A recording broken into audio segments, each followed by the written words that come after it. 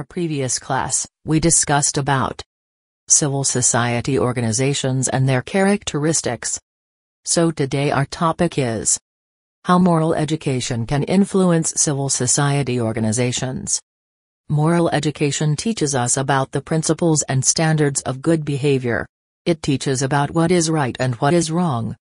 Principles that promote moral education: unity, justice, love, honesty, obedience, hard work, respect, loyalty.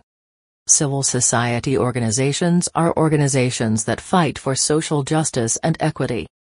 As a result, the values which moral education teaches are the same as those the civil society organizations promote in society.